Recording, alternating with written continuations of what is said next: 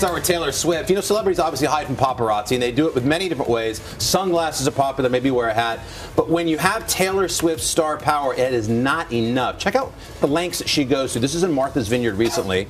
Hiding behind not one, not two, but 3 umbrellas. Wow. All right? That's pretty crazy. Not raining. Watch the creativity behind this one. Here she is leaving a restaurant. She was there for a wedding. Oh my God. Now those are black tablecloths from the restaurant. Not one, not two, and it's creating a path there. Those are her feet at the very bottom. You can see she's making her way into the car. How do you know? There's an umbrella there too.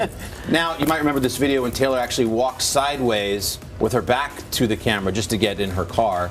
It's right there. Boom, boom, boom. I mean, that's Wow.